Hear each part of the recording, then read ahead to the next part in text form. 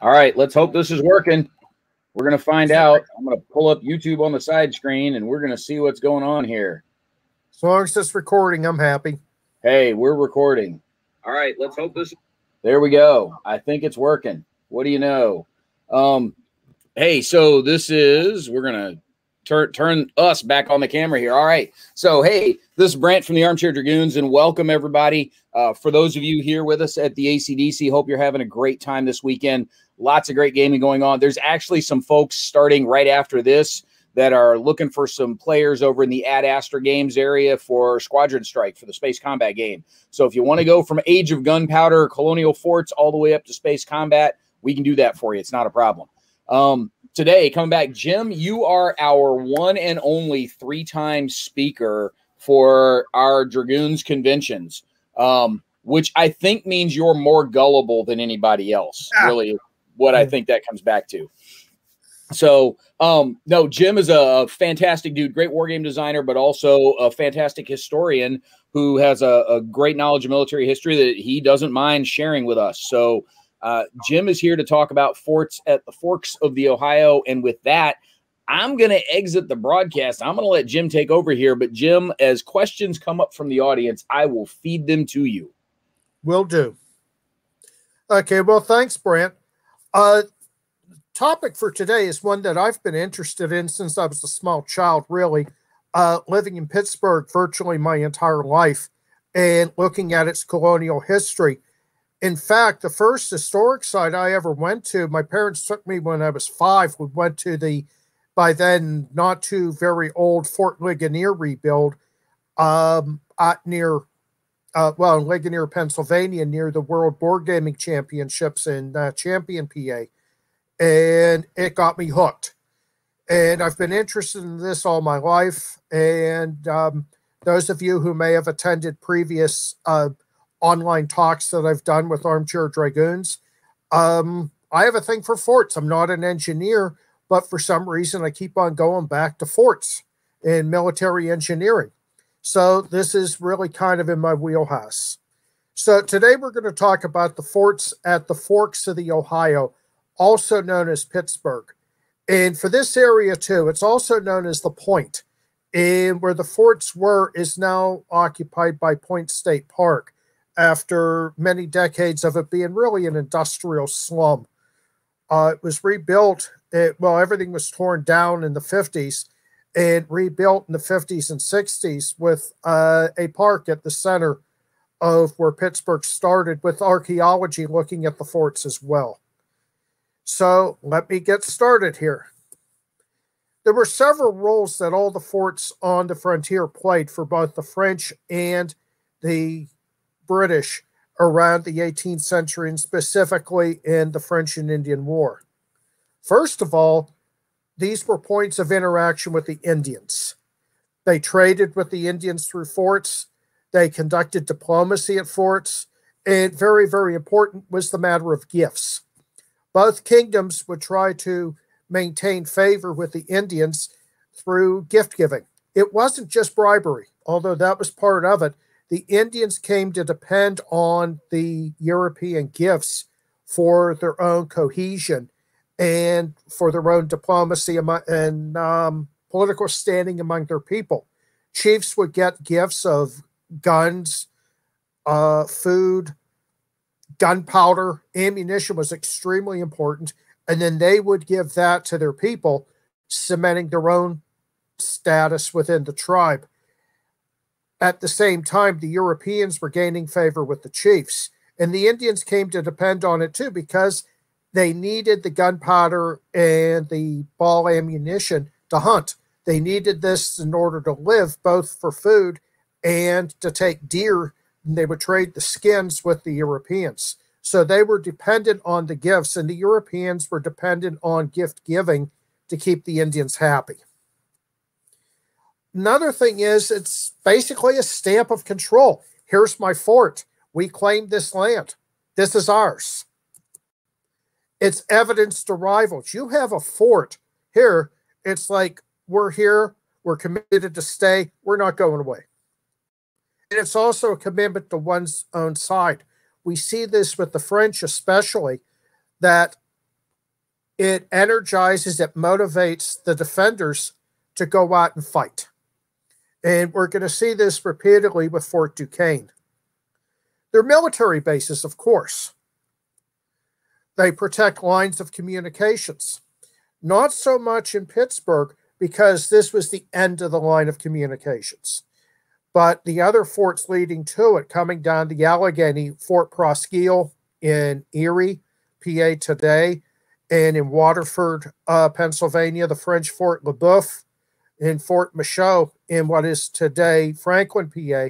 These were all French posts that supplied and maintained communications with the forks of the Ohio. On the English side, you had Fort Ligonier and Fort Bedford and Fort Cumberland, Maryland, especially, that these were stations on the way that protected communications with Fort Pitt and also with the British expeditions to take Fort Duquesne. So there's a very strong logistical role here. There are also bases for operations and raids. This is especially true of the French, and including at Fort Duquesne. They would launch raids with French and Indians from the forks of the Ohio that went as far as eastern Pennsylvania and South Carolina during the French and Indian War. These are offensive bases, not just defensive posts. And the French-Canadian way of war was very, very strong on guerrilla warfare, raids, asymmetric warfare, we would call it today. Not so much stand up and fight like Montcalm tried to impose upon them. Very irregular. And the forts played right into this. And Fort Duquesne was a very important one. And so, too, was another post up the Allegheny River, Kittanning, which the British, actually Swiss Colonel Henry Bouquet called that nest of vipers. That these were areas that the Indians at French instigation and leadership would use to raid further east into Pennsylvania and then south into the Carolinas. Also physical defense, not just as a base, but a physical presence that had to be taken by siege or through some other difficult maneuver operation. But I'll say that this is probably one of the least important functions, and it's one that they performed least well, at least in Pittsburgh. Now, the French had a series of very defensible forts in 1754 throughout Canada, the Niagara region, the Ontario, Lake Ontario, both in Ontario and New York today. Quebec, of course. If you've ever been to Quebec, it's the only intact walled city in North America. That was not taken by siege. That was taken by more of a conventional operation, sometimes remembered as a siege, but it was not a conventional siege in the way that Vauban would have recognized. Montreal. Louisbourg, which is pictured here. You see it as a masonry fort on a harbor. This is analogous to the British base at Halifax. Niagara, and at the mouth of the Niagara River and Lake Ontario. Another large post that was taken by a conventional European-style siege in 1759. Carillon, later remembered as Fort Ticonderoga, and all were built to defend against a more conventional European attack. Niagara is really the only one that you would say was on the frontier. The rest of them were positioned that they would be attacked more by the British and the Americans, and they were the points at which these long logistical lines really started, Niagara being the exception. But even that, Niagara was really the base for operations down the Allegheny into Pittsburgh in the Ohio country. Now, the first fort at Pittsburgh was called Fort Prince George, also known as Trent's Fort. And this was the site of a trading post at the point that had been trading with the Indians through the 1740s. It was run by a guy named William Trent, who was an Indian trader, worked with the Ohio Company, and he was ordered by the Virginia governor, Lord Dinwiddie, to occupy the forks of the Ohio in a way that would show British ownership. Here we have the planting the flag function, as well as trading with the Indians, which he had been doing anyway. He built a small stockade fort at the point, beginning construction in January 1754. This was such a small post that there are no contemporary drawings or architectural renderings or anything of it. It was basically a hooch with a ring of palisades around it. Think of Fort Necessity. And it was never finished. These Virginians were driven out by the French under Claude Pierre Picardy de Contrecoeur on the 18th of April, 1754. And they established Fort Duquesne. Now, the functions of Fort Prince George were to plant the flag to show ownership of the start of the Ohio country. It was a trading post for the Ohio Company, as well as, of course, for William Trent, a point of contact with the Indians, who were the trading partners. It was not defensible. In fact, the French took it very easily, basically by showing up. Kind of like what happens with some pirate games with the opposition, but that's a whole other presentation. Trent's fort, Fort Prince George, was replaced by the much more famous Fort Duquesne, which was functional from 1754, really through 1758. But 1759 was when the whole British position in the Allegheny, Ohio region really collapsed. It was the keystone of the French presence.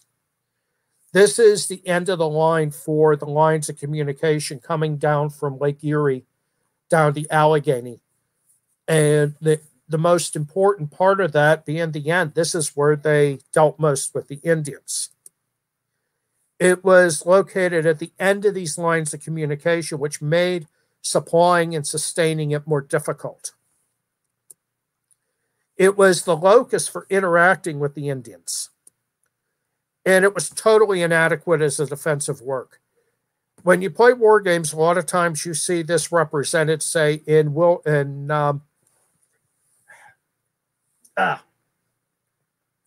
me turn around here, take a look. Wilderness War. You see it in Wilderness War as a major fortification on a par with Quebec or Niagara. And this is really not true, at least as far as physical capabilities go. Maybe as far as French determination to defend Fort Duquesne, but in terms of physical presence, it was weak. It was of wooden construction with earth-filled west and north bastions and curtain walls, and simply palisades on the south and east.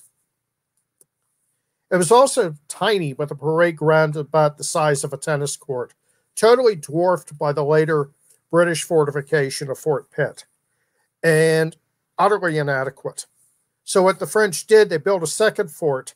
This was needed to accommodate assets that could not be contained in Fort Duquesne itself. And this was basically a elongated rectangular palisade with some buildings in it. And at this point, I would say against artillery, palisades had little or no ability to withstand anything. This was another case of build it, they show up, fort's gone. So I'd like to present to you here what is really the most important rendering of Fort Duquesne by one of the officers there, Francois de Mercier. And this was found in the Bibliothèque Nationale in Paris. And it gives you some idea of the design, and not so much about its size, but it was tiny. And if you see the two little lines going into the Monongahela River on the right side, and at the bottom, another line going into the what they call the Ohio River, but it's really the Allegheny. There's two little lines. One of them is the only one that is still extant today. The only thing that is ever found by geologists, by archaeologists, and what it is, it's a drain for a latrine. That's all that's left today, and all that was left after the British got done. Here's a drawing of Fort Duquesne with the second fort to the top left. We're looking south here across the Allegheny. The drawing is by Charles Morse Stotts, who is one of the most important scholars of the forts in Pittsburgh. Charles Stotts was not an historian so much as he was an architect. He oversaw the construction of Point State Park. He also did all the research and the planning for the reconstruction of Fort Ligonier. While he was alive, he was probably the most important authority on the forts of Western Pennsylvania. And if you get one book to start looking at this subject, I suggest his book, Outposts of the War for Empire. It's a little hard to get now. I believe it's now out of print for about the fourth time, but it contains these wonderful drawings of all the forts, not just in Pittsburgh, but up and down the Allegheny and out towards Carlisle, heading east. It includes Fort Niagara as well. Very important work by a very important scholar. And as I said, he's an architect who also does historical research. How do you defend Fort Duquesne?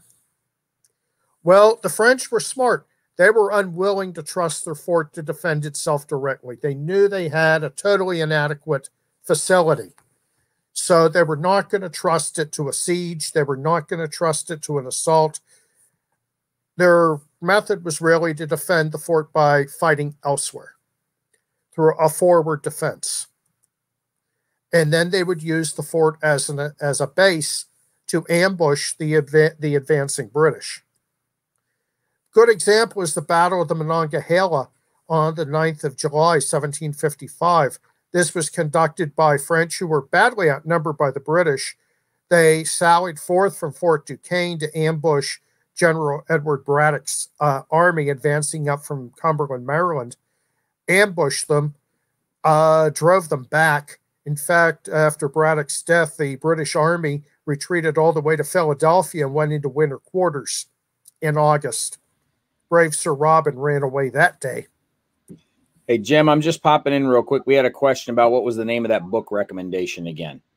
The name of the book is Outposts of the War for Empire by Charles Morse Stotts, S-T-O-T-Z.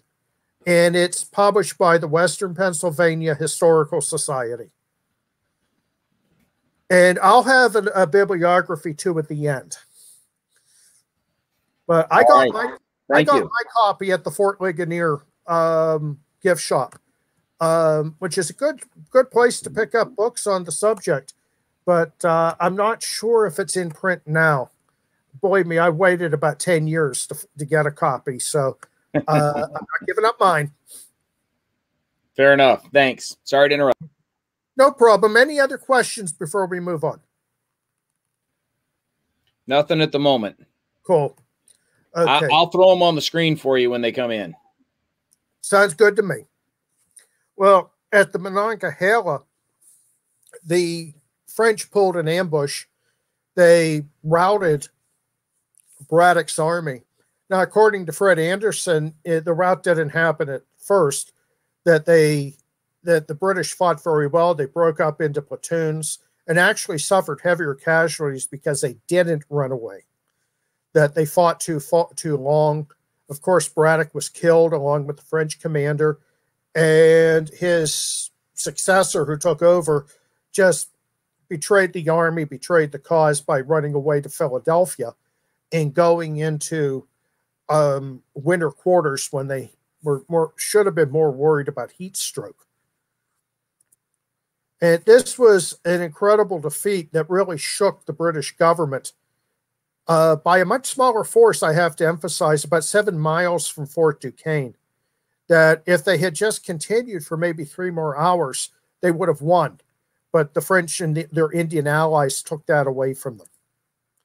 Superior British strength, two good regiments that had come up from the West Indies, defeated. Now, in the aftermath, the French exploited the victory in the customary Canadian manner at the time by conducting numerous Indian raids. Fort Duquesne was important, and so was the Indian settlement at Kittanning. And as I said, these went into eastern Pennsylvania. They went as far as South Carolina. That they really turned up the heat. They did not conduct a conventional exploitation. They didn't have the numbers or the strength for that, but they could certainly engage in some very destructive and disruptive raiding. Typical asymmetrical warfare and very traditional to Quebec. Now, there's a second defense of Fort Duquesne that a lot of people don't know about. And again, this is a proactive defense. And it's the Battle of Grant's Hill on 14 September 1758. Major James Grant led about 800 soldiers, and he was supposed to reconnoiter ahead of General John Forbes' army, much larger, and basically do reconnaissance. And Fort Duquesne, was defended by about 600 troops, which is about 400 more than Grant thought. Now, Forbes was not exercising great command and control because he was extremely ill and would die shortly after taking Pittsburgh. Forbes was probably terminal with cancer, and he was following his army on a litter while Henry Bouquet did the real work with the army. Henry Bouquet was local notable, you would say. He was not British. He was Swiss. He was a mercenary who served in the British Army, was very effective, spoke French as a first language, but the British required that their Swiss officers be Protestants. And he was extremely effective, extremely skilled, intelligent, but he's kind of tainted today by the memory that he approved of biological warfare with smallpox-tainted blankets. But there's a street in Pittsburgh named after him. Very important figure that most Pittsburgh historians are familiar with. He was doing the real command here.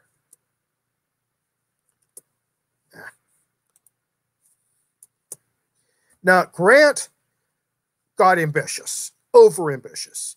He decided to take Fort Duquesne all by himself. He was going to lure out the garrison and ambush it, but instead, he was ambushed and defeated. Remember, the defenders here are mainly Canadians. They're good at this. This is their way of war. So when you try to ambush them, maybe it sounds ambitious, maybe it sounds good, but you're playing on their field to their strength. And he found out the hard way. He lost 342 men killed or captured, and Grant himself was taken prisoner and sent to Montreal. And I just found this out, too. I was talking to one of my doctors. She's from an old Southern family. And she told me one of the family's members, he's like a great uncle to her, great, how many times, knows a Virginian named Andrew Lewis. And he was captured here, too. And the family has correspondence, including a letter from General Braddock, telling him, please don't tell me how to fight the French and the Indians. I know what I'm doing. I'm a professional. You're not. So Andrew Lewis had apparently given him some good advice that was rejected. Then he was along with Grant, have the same thing happen. And Lewis was taken prisoner as well. They also launched a spoiling attack that about a month later in Fort Ligonier, about 50 miles to the east. A place that, if you go to WBC's, isn't too far away. It is well worth the visit, by the way. The French needed supplies because their long supply line had been basically cut by the British taking Fort Frontenac, about the location of Kingston, Ontario today. They needed supplies. Forbes was very well supplied, so let's go steal them. Now, the British losses were much heavier than the French, really infuriating Bouquet because he was, in fact, other British officers agreed with him. They were upset with the poor performance of the Americans. But still, the French did not take the supplies. They went back to Fort Duquesne. And as Forbes' army approached on the 25th of November, the French blew up the fort and left. They went up the river to Fort Michaud and then up towards Fort Niagara. Now, what happened to this garrison was it was basically wiped out at the Battle of La Belle-Famille in 1759 outside of Fort Niagara, which was besieged at this point by Sir William Johnson. And they tried to break the siege. They were defeated by the British and just about wiped out. And Fort Niagara fell shortly thereafter to the British. So this is really the end of the French presence in the Allegheny Valley and terminating in Pittsburgh. They're gone, never to return. Any questions? Okay. Now, the fort that replaced this was a temporary work called Mercer's Fort on the banks of the Monongahela. And here again, we have one of Stotts's excellent drawings. It's kind of crude, kind of a crude fort, palisades with 4 bastions on the banks of the Monongahela. And typical of Pittsburgh in the winter, you can see ice floes. It's basically a small temporary placeholder facility. It plants the flag, not a whole lot else. And it's only there until they could complete Fort Pitt. It's very small, rudimentary, worse even than Fort Duquesne. But then it doesn't have to be much better than that. It's to basically house a garrison and to also house the workers who were in the engineers who were building Fort Pitt. On the banks of the Monongahela, looking towards Southside. And as the picture indicates, the garrison was affected by a brutally cold winter. Anyone that's lived here for any length of time can recognize that as well as the hot and humid summers. Now, this is an interesting thing. Mercer was Hugh Mercer. He was a Scottish officer who later served in the American Revolution as an American under George Washington. He was killed at Princeton, and his descendants include Johnny Mercer, the songwriter, and 2 kind of famous guys named George Smith Patton. Family connection here. My great-grandfather, Samuel Weisert, was a German immigrant who was badly wounded in the Civil War, fighting the elder George Smith Patton, who was eventually killed in the war between the states. But Hugh Mercer was considered a major hero of the American Revolution early on, and one of Washington's more important officers. And here he is at a critical moment after the fall of French Pittsburgh. Fort Pitt was planned from the beginning.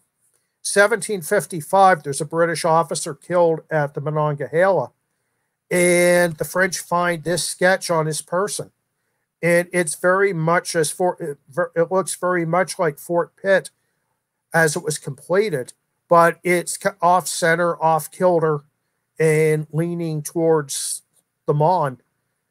But it's still a good indication of what the British wanted to do with the forks of the Ohio. And Fort Pitt is really the culmination of everything. As far as fortification goes, it's the biggest, it's the most advanced, it's the most defensible. It's the first one I would really call a substantial fort.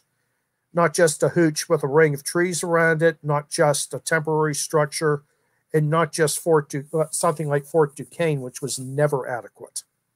But they were planning this from the very beginning. Fort Pitt, under British control, was the largest and most expensive of all the frontier forts built by Britain in North America because of its location, its method of construction. This was not a wooden fort like all the others. This was made of earth, and it was fronted on the east side. The bastions were, and the curtain wall were faced with brick, which made it much more durable, not just against any enemy artillery that might show up, but also against the periodic catastrophic flooding that the point was getting. it had a very strong diplomatic role in strengthening the British position for negotiations at the end of the 7 Years' War. This is a really, really emphatic planting of the flag, a sign we're not leaving. Much more effective at that than Trent's Fort at the beginning. And it's virtually unassailable by any force without strong engineering assets and siege artillery. I mean, saying that a fort is impregnable is like saying that a ship is unsinkable. You're really kind of defying the gods here. But I don't see how any force, say irregular Indians, would have any hope of ever taking Fort Pitt. They would have to do it by a coup de main like they did on smaller forts during Pontiac's rebellion. But there's no way an actual attack against Fort Pitt by Indians with any sort of readiness by the British that was ever going to succeed. Even a token garrison would probably be able to hold them back.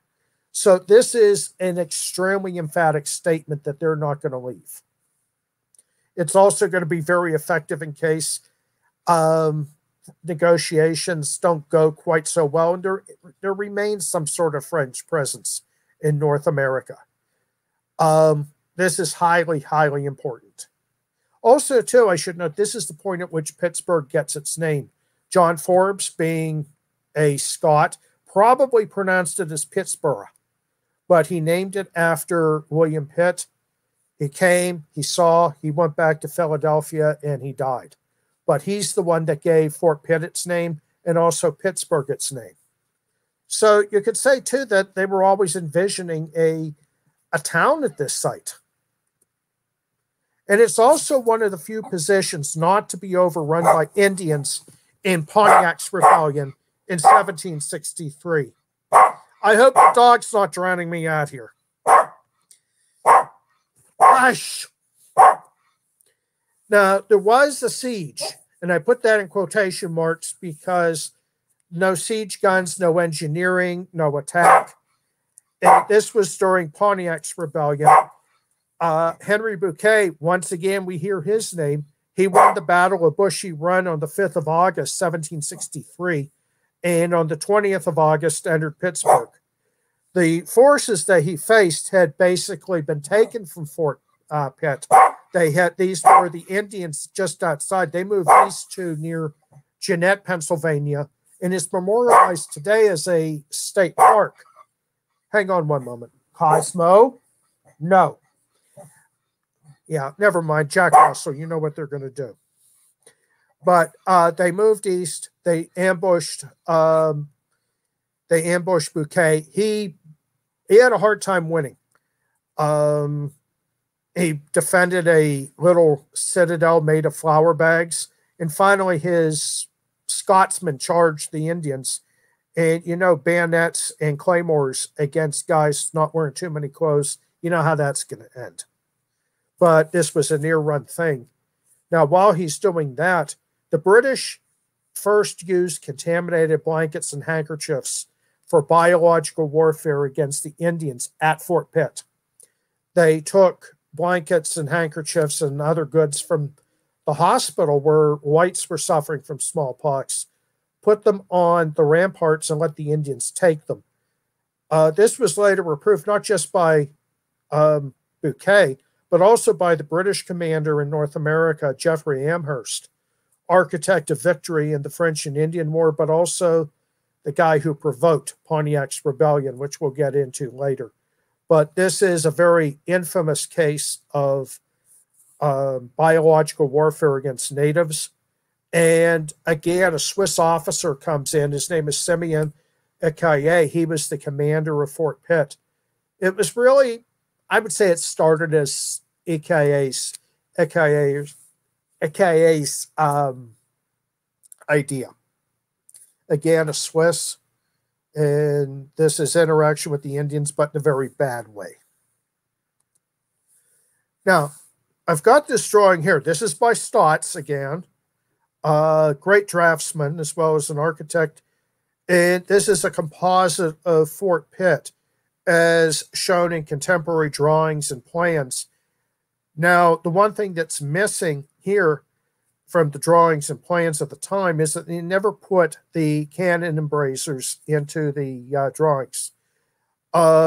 Stotts extrapolates here from other British forts contemporary to Fort Pitt, the slightly smaller Fort Ontario especially. And this thing is huge. And here's an example. If you can see towards the top, Stotts puts in the outline of Fort Duquesne in very light print. That's Fort Duquesne inside the square. So this highly important French post in North America, the real centerpiece of the French and Indian War to a large extent, that's whole reason for happening, is smaller than this outer work, this bastion of Fort Pitt. It's really striking how much bigger Fort Pitt is. You could probably take Fort Duquesne and drop it into Fort Pitt's parade ground and only hit a couple of buildings. Stotts also puts in the here where it says the Low Town. This is the second fort, which is still surprisingly small. If you come to Pittsburgh, this basically occupies the area where just like one edge of Point State Park. Some accounts say it was longer, but I really don't think so.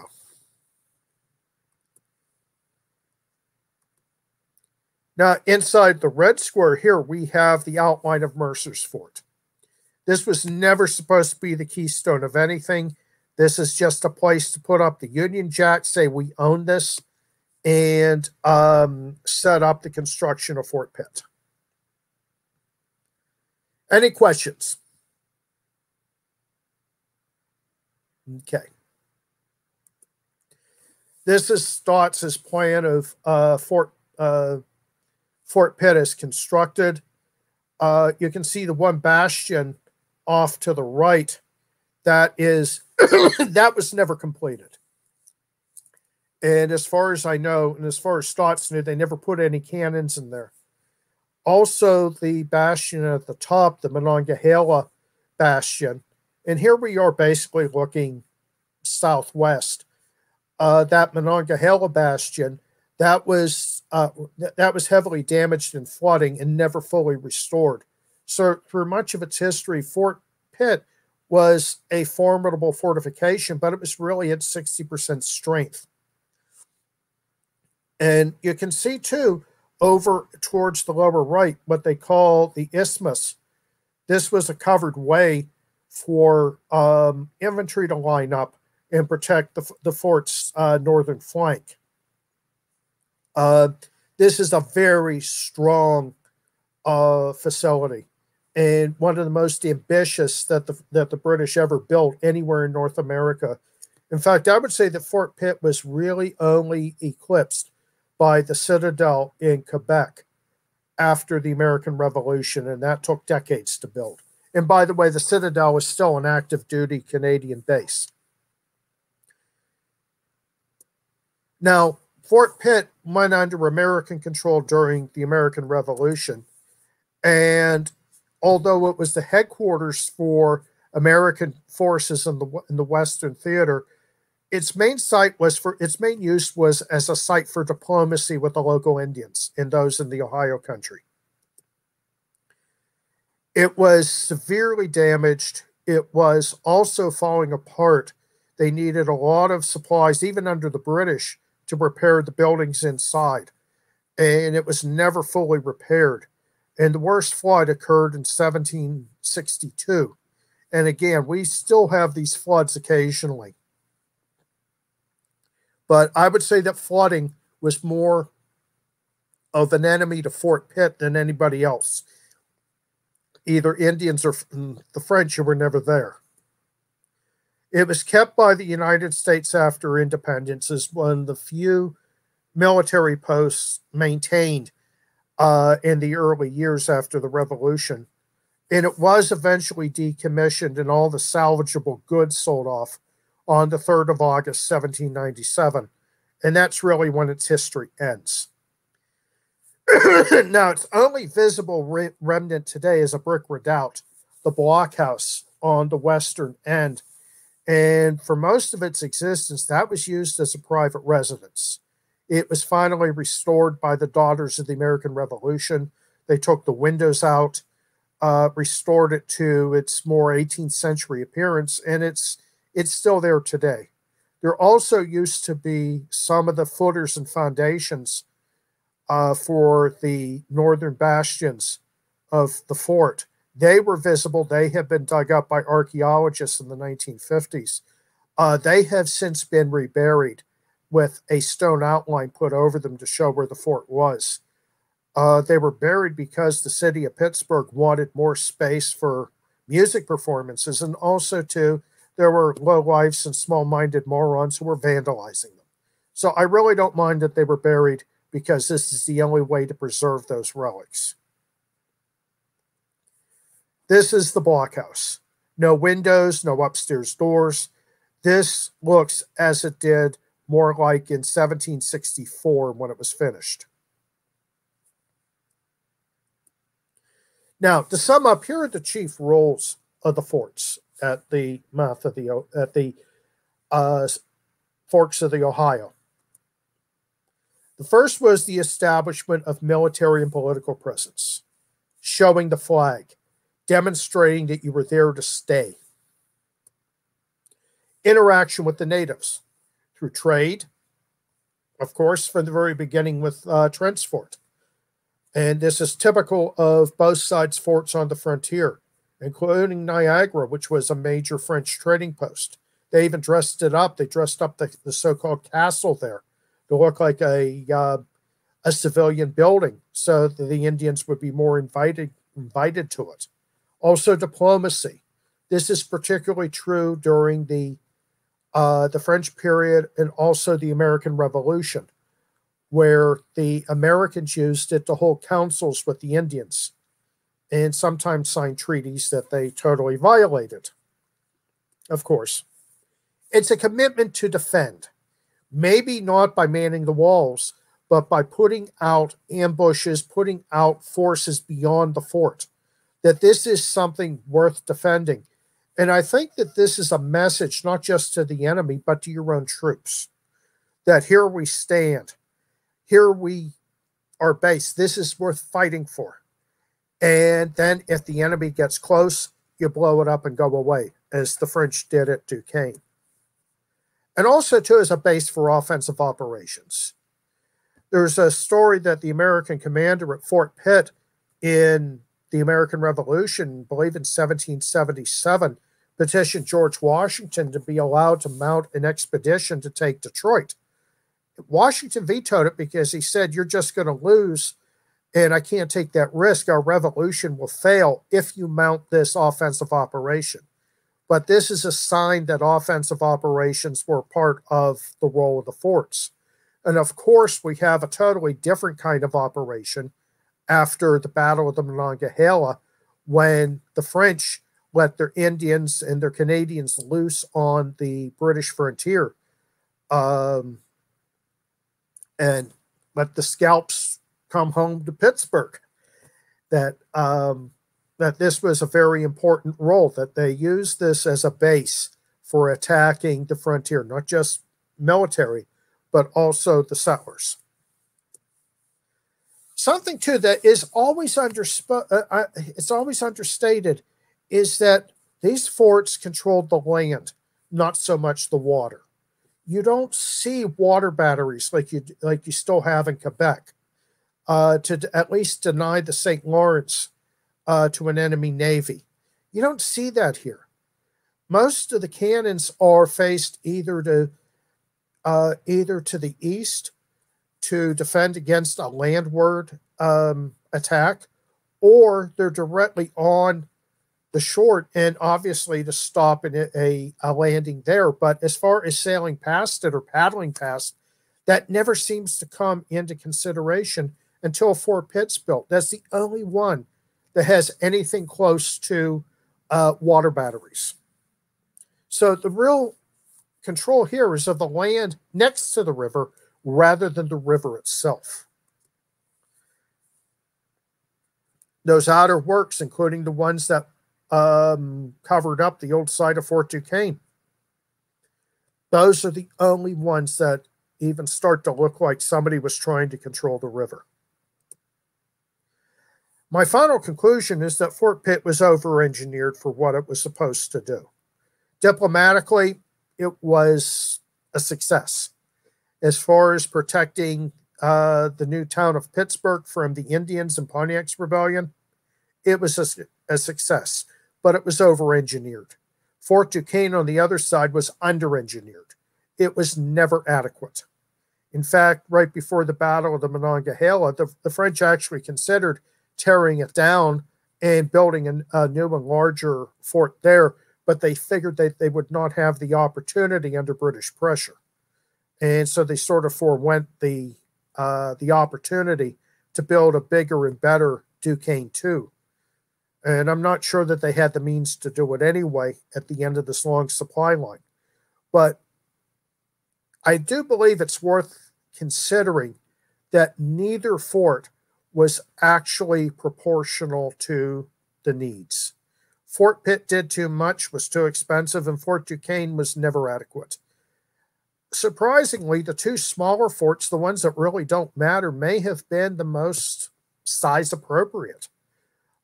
Trent's Fort, which was basically nothing and did nothing, and Mercer's Fort, which was always temporary. But if you look at it just in terms of cost effectiveness, maybe they were the best. But Fort Pitt was definitely the strongest, the most imposing, and you could say even the most successful, even though it lasted just a few decades. But a lot of that was due to nature and the flooding, not due to enemy action. Now, here's my bibliography. I did use more than this, but the ones I would especially recommend, Fred Anderson's Crucible of War is an essential book on the French and Indian War in North America in general, putting it into a global context with the 7 Years' War in Europe. The First World War, by the way, because it took place in Europe, especially Germany, North America, Canada, and the United States, that was fought in Cuba. Also, the British launched an amphibious expedition and took Manila. This is the first time, too, that you see a really global strategy from William Pitt, and it resulted in a major British victory. René Chartrand's Monongahela, 1754-55. He's a very good scholar. This is an Osprey campaign book. Our friend Bill Molyneux knows him personally. So he's a great guy. He's a French-Canadian with a great sense of humor who likes his beer. But he's a good scholar, and he made apparently multiple visits to Pittsburgh and Western Pennsylvania to write this book. And it's a good one-stop shop to learn about the early campaign. Brady Kritzer's Fort Pitt, A Frontier History is very good. That's one that covered the American years, especially for me. The Dictionary of Canadian Biography, which is good for covering the French officers in the French and Indian War. Drums in the Forest is a very old book going back to 1958 in the Pittsburgh Bicentennial. And of course, Stotts's Outposts of the War for Empire. Definitely, if you can, get a copy. Slightly dated in some ways, but for the architecture and the engineering information, essential. So, that's the end of my talk. Questions, please, in the time that we have left. Jim, actually, we don't have any questions that have piled up, but I have something for you that is not from the audience. It's from me. Mm-hmm. So you've mentioned a couple of times the idea of sieges versus conventional ways to take the forts.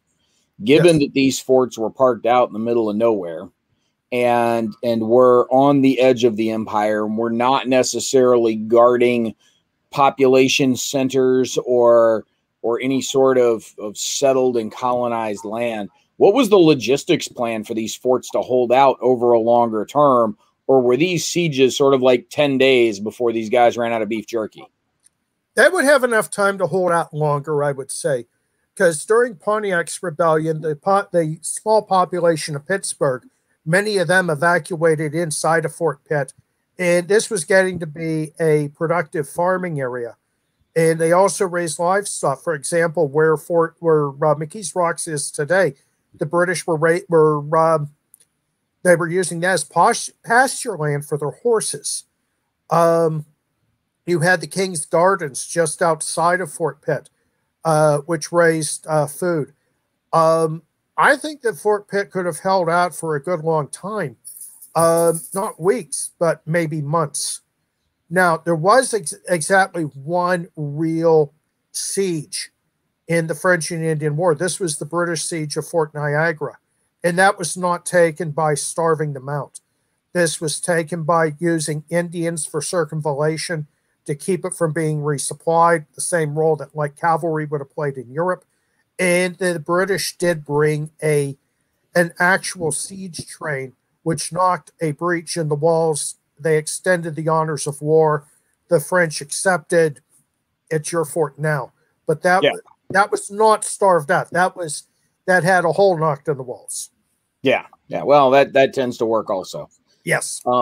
You mentioned Wilderness Empires or Wilderness War as a game where these things make an appearance. Aside from Liberty or Death, which I'm not even sure goes that far west, the coin game, I'm not sure that goes that far west. Yeah. Are there other games where people might find some of these forts appear, whether in the tactical or operational strategic level? Strategic level, anything on the French and Indian War. Okay. This was the whole reason for the war. In 1754, Washington and Indians with him killed the brother of the French commander at Fort Duquesne at Jumonville Glen, and really started the war in North America. The Battle of Fort Necessity followed, and Washington had to surrender and admit that he had murdered a diplomat. He didn't know he was admitting it, by the way, because the French terms were interpreted in the middle of the night in a rainstorm on paper where the ink was bleeding by an interpreter who spoke French as a third language. He was Dutch. And, if you ever need a really accurate translation of French, I'm sorry, get a Frenchman or a Belgian or a Swiss. Don't get a Dutch guy. No. And Washington signed off of this document that said, I am a murderer and I killed diplomats. And it kind of stuck with him for a while. But any game on the French and Indian War will include Fort Duquesne in it. Yeah, I just looked because I was curious. The map for Empires in America, the solo game from Victory Point Games, has Fort Duquesne along the Ohio Valley track on its way up to Montreal. For those not familiar, Empires in America is one of the states of siege games where you have varying axes that all converge upon some particular center of gravity.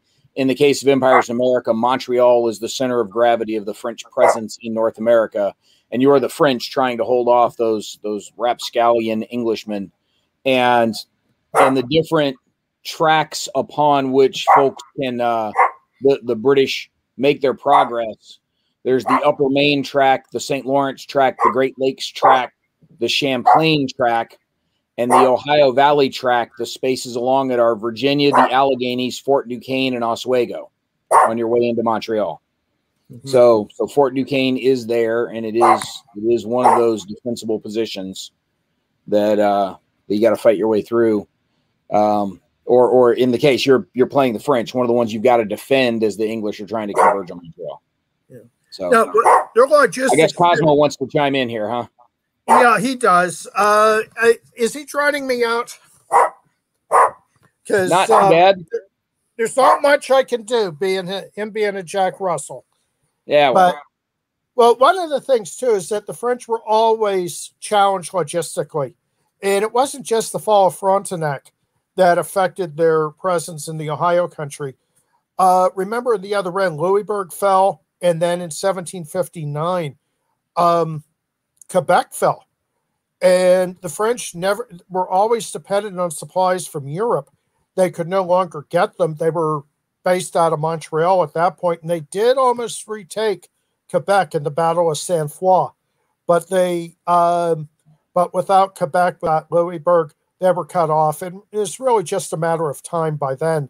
And if they hadn't abandoned Pittsburgh in 1758, they certainly would have had to do so with the fall of Quebec. Gotcha. Okay. Okay. Well, we're just about out of time here, and we don't have any other questions that have popped up. I did want to ask the logistics question because, look, I can't help myself.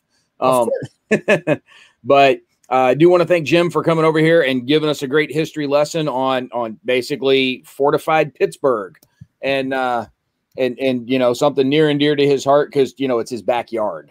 So we want to thank Jim for swinging by the ACDC again. Absolutely. It's great to have you. Always a pleasure.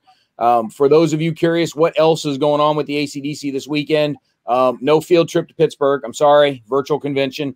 Everybody's at home in their pajamas. Next time we'll all go crash on Jim's couches, though. Of course. But coming up at 4:00 Eastern, so an hour and change from now, we've got the winners for the Wargame Graphic Design Contest, and we didn't have a ton of entries, so we just sort of declared co-champions, and we're going to be talking about taking a look into the analysis of what people did well and poorly, and what we liked, what we didn't like. We've got a couple of industry experts in the graphic design world going to be popping in to help us with that, so that'll be kind of fun. In the meantime, plenty of games still to play. Hope you guys all get a chance to register and join some of those. And I guess, Jim, next virtual convention, you're going to have to make it because it's become tradition now. Will do. It's my pleasure. And you're not one to violate tradition. So no, of course not. The one thing I forgot to mention, I used to work on the site of the Battle at Grants Hill. Well, because isn't that where the first National Bank of Evil is? Oh, yeah, that was Evil too. That was the old Union Trust building, and the Allegheny County Courthouse is just across the street. They tore down the hill about 120 years ago because it was they called it the hump. It was interfering with traffic on Grant Street. But that's one battlefield I actually worked on for 8.5 years. But of course, I was doing Evil at the time. Yes. As opposed to now when you just do Evil from your living room. Yeah, that was Evil for not so much fun and no profit. Now it's just Evil for fun and profit. There you go. All right. So for those of you watching live, thank you very much. For those of you watching on recording, thank you very much. And we hope you enjoyed this one, and we'll see you guys next time. I enjoyed it too. Thank you.